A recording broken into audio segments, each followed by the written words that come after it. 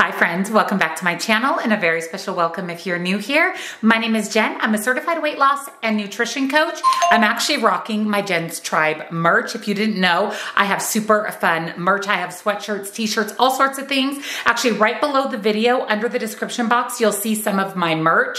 Definitely check it out, super cute. I love this t-shirt, it's so buttery soft. I actually took a walk this morning and 2 people complimented my shirt.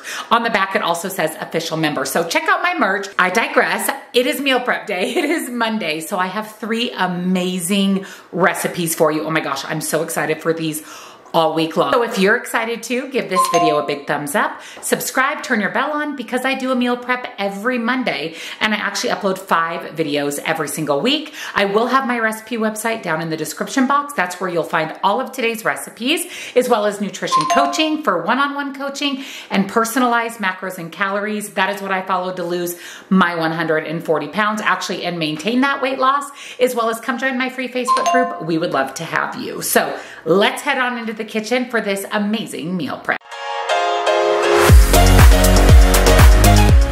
For my breakfast this week, I am making sticky buns with pecans. I'm so excited for these. I'm going to pair it with some protein. So let me show you what you'll need. I'm going to make 2 ingredient dough and I swore I had self-rising flour and I do not. So you can actually use all-purpose flour. You just have to add baking soda and baking powder to make it rise. You can also use yeast, whatever your preference is, but we're gonna make 2 ingredient dough, and then I need some non-fat Greek yogurt for that. So it's self-rising flour and non-fat Greek yogurt. Then I need milk, honey, sweetener of your choice. I have allulose. It's my favorite sweetener, naturally derived from figs and raisins. It's the only thing I use now. I buy it right off of Amazon. I'll link it for you. You also need brown sugar, and I'm out. I made peanut butter cookies for Troy and used the rest of the brown sugar. So I'm gonna make my own using the allulose and a little bit of molasses. That's basically what brown sugar is. So I'm gonna make my own homemade brown sugar, and then of course some light butter, salt, cinnamon, and pecans. So the first thing we need to do is make the 2 ingredient dough. So I have 2 cups of flour. Now, if you were using self-rising flour, you would just do 2 cups of self-rising flour. And then I'm going to do a teaspoon each of baking soda and baking powder. Typically, it's a 1-to-1 ratio of Greek yogurt, but what I like to do is add my Greek yogurt in a little bit slower until I get the right consistency of the dough. So I usually just add it in little by little and stir in between. And basically what you're looking for is just a dough consistency. Then I'm going to make the filling before I roll out the dough. So we need 1/2 cup of light butter softened.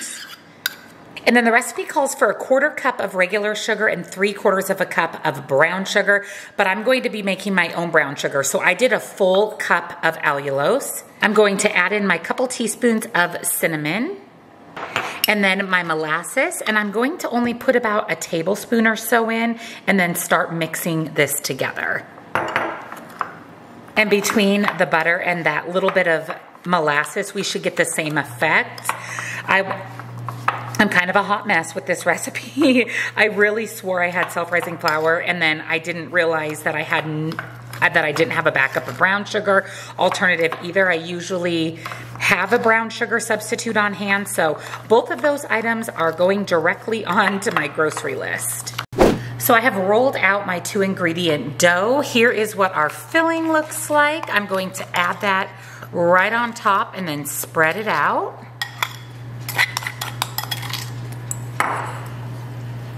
I'm going to keep it away from the edge, just about a 1/2 inch or so. I don't want it to all squirt out when we roll up our dough. And then I'm basically just going to roll this up the best that I can.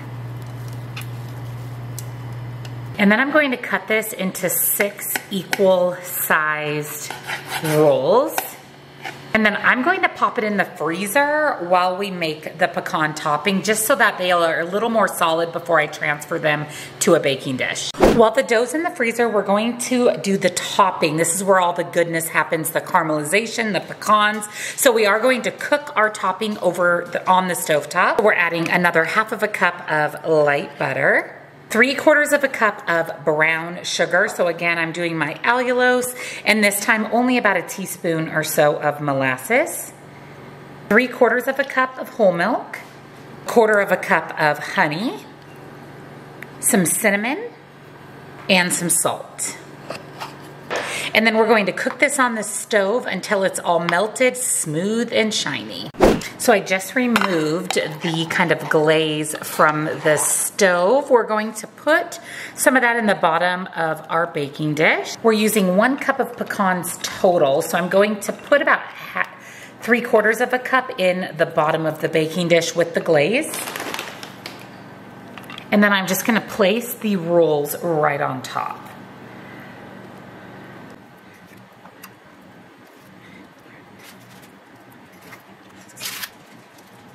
We're going to add the rest of the glaze right on top. And that last 1/4 cup of pecans, and then it's going into a 350-degree oven for about 30 to 35 minutes or until they're baked through. The sticky buns are out of the oven. I mean, can we just talk about how incredibly amazing these look? Oh my gosh, yum. It's just the perfect sweet breakfast. If you just want something sweet in the morning, like I said, I'm going to pair mine with some protein so it's much more balanced, but these look incredible. I'll go ahead and put serving size, points, calories, information here on the screen for you. For my lunches this week, we're making a Panera bread copycat recipe. You can save a lot of money by copycatting this recipe at home. This is their strawberry poppy seed salad. It is quintessential summer. I thought we could end out summer with one of my favorite salads. So let me show you what you'll need. So for the salad itself, you're going to need pineapple. You can use fresh or canned. Pecans, fresh blueberries, mandarin oranges. In my grocery haul, I couldn't find no sugar added mandarin oranges in a can, so I bought the little cup, so I'm going to use those. Romaine lettuce, chicken breast, and some fresh strawberries. And then for the homemade dressing, you need non-fat Greek yogurt, a sweet onion, orange juice, poppy seeds of course, oil, apple cider vinegar, and honey. So the first thing I'm going to do is get my chicken cooked and chopped up. You can probably hear my chicken sizzling in the background, but we're going to make up the dressing. So I added a 1/4 cup of olive oil, avocado oil, whatever you have, to a jar. This is the easiest way to mix it up. You can do it in a bowl, whatever your preference. 2 tablespoons of apple cider vinegar, 3 tablespoons of honey, 2 tablespoons of orange juice. We're going to grate about a tablespoon of sweet onion, 4 tablespoons non-fat Greek yogurt, and then about a tablespoon of poppy seeds. And then I just put the lid on and shake it up. That's why I like to make it in a mason jar. It just really makes it easy. Here's our dressing. Just make sure you shake it up really good before you put together your salad.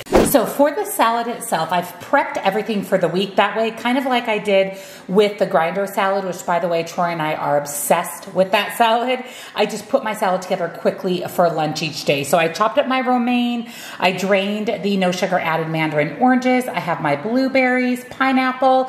I am going to throw my pecans in the oven and roast them. You get a little bit more flavor out of them. So I'm going to do that really quickly, and then some cut up strawberries, and then I just diced up my chicken breast for the week. So let me put together a salad for lunch today so you can see what the completed salad looks like. So I just pulled out my roasted pecans. It just really brings out the flavor. So definitely roast them. It only takes a few minutes. And so to put together the salad, like I said, I'm going to have a salad for lunch today. I'm going to add some of my romaine to the bottom of my bowl. I'm going to add some fresh strawberries, pineapple, my chicken, mandarin oranges, fresh blueberries, and then sprinkle on about a tablespoon of those cooked roasted pecans. Look at how beautiful and colorful this looks. What I also love about making it at home, besides saving the money that it costs for this salad, is you can really bulk up the protein and add as much chicken as you want. We've got some healthy fat in the nuts, a good carbohydrate in the fruit. Here is the dressing, so I'll just divide that out amongst the salads for the week. But I'll put all the information here on the screen for you. For dessert this week, per my lovely husband's request, I'm making banana pudding. This is one of our favorite desserts. It's so incredibly easy. So let me show you what you'll need. First, you're going to need milk of your choice. I always use Fairlife for the extra protein. Vanilla wafers. I like the minis. You can use the full size. You need 1 large tub of fat-free, sugar-free whipped topping. They didn't have a large tub, so I bought 2 small. Powdered sugar, I'm just using regular powdered sugar. It's just a couple of tablespoons. You can use an alternative if you would rather. vanilla extract, sugar-free vanilla pudding, and 4 ripe bananas. To a large bowl, I'm adding 2 cups of milk, a teaspoon of vanilla extract, and my entire box of pudding mix. If you're using a smaller box, you want to pick up 2. I bought the big box because it was actually cheaper than buying 2 small ones. And this is the Simply Delish, so it has pretty clean ingredients. And we're gonna whisk this until mixed and it's starting to thicken. To the pudding, we're going to fold in 1 full container of whipped topping, or if you have the big container, half of that. And we're also adding 3 tablespoons of powdered sugar. To assemble the banana pudding, I'm using my trifle bowl. I actually bought this on Amazon. It was a really, really good deal. I have used this so many times, so highly recommend. I will link it for you. At the bottom of the trifle bowl, I'm going to add about 1/4 of this bag of mini vanilla wafers or whole vanilla wafers, whatever you're using. We are going to use the entire box for the recipe. And then I'm going to add about 1/4 of my sliced bananas, about 1/4 of my pudding mixture, and we're just going to spread that over the bananas and the vanilla wafers. And then we're repeating until we're out of vanilla wafers and out of bananas and pudding mix.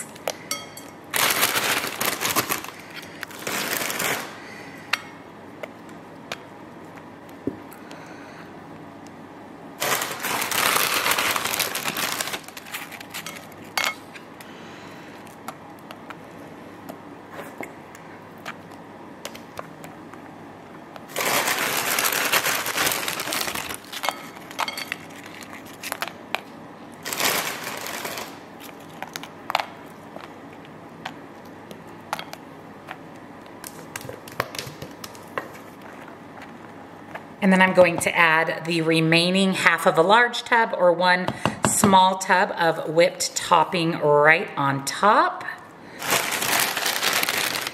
And then we're going to top it with the remaining vanilla wafers and sliced bananas.